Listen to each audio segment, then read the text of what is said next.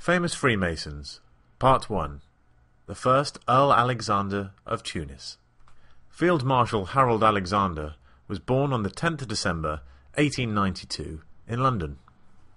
Educated at Harrow School, he began his military training at Sandhurst, which led him to be commissioned in the Irish Guards in 1911.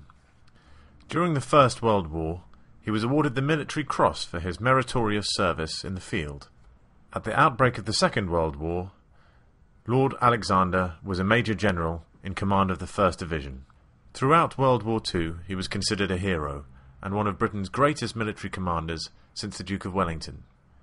Winston Churchill believed him to be the personification of the British officer and gentleman.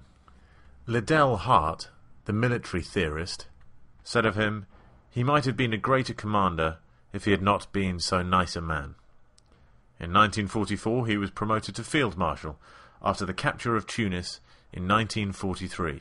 After the war, he was elevated in the peerage as Viscount Alexander of Tunis in 1946. That same year, George VI appointed him Governor-General of Canada, making him the vital link between Canadians and head of state till 1952. Lord Alexander died, aged 77, in 1969. He was a hero of his time and a famous Freemason.